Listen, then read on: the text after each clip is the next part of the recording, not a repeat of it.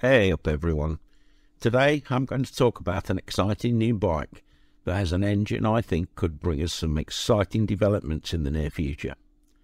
The CF Moto SR450 is far from an adventure bike, but this engine could mark the start of a new range of bikes. Developed from the SRC21 concept, it's powered by an all-new 449cc liquid-cooled fuel-injected parallel twin engine with 4 valves per cylinder, double overhead cams, a 270-degree crank and a slipper clutch.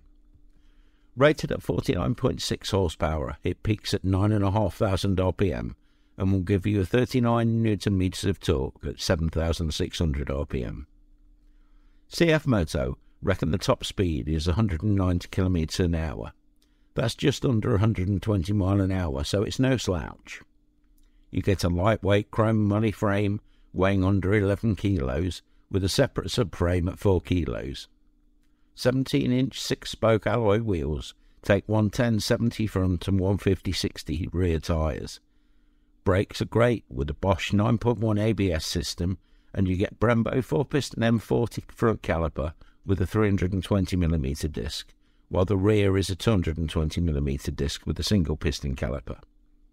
Suspension is 30mm non-adjustable upside-down forks on the front and a preload adjustable monoshock on the rear. Nothing special, but good quality.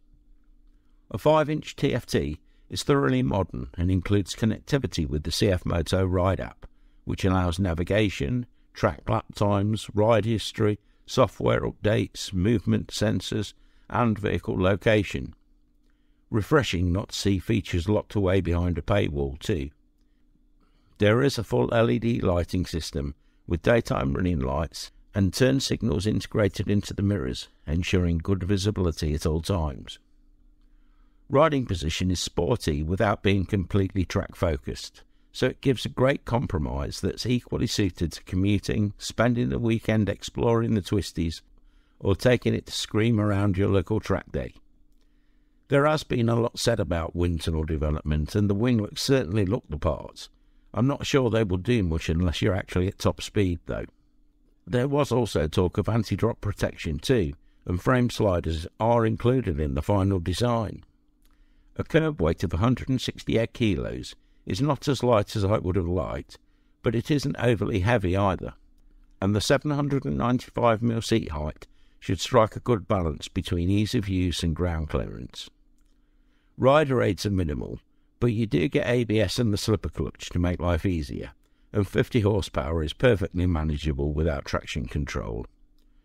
One of the goals was to make it competitive with some of the 600cc machines out there, and when you consider the power-to-weight ratio and the advantage of throwing around a smaller motorcycle, it may well do that, especially as there seems little development in that particular market sector now.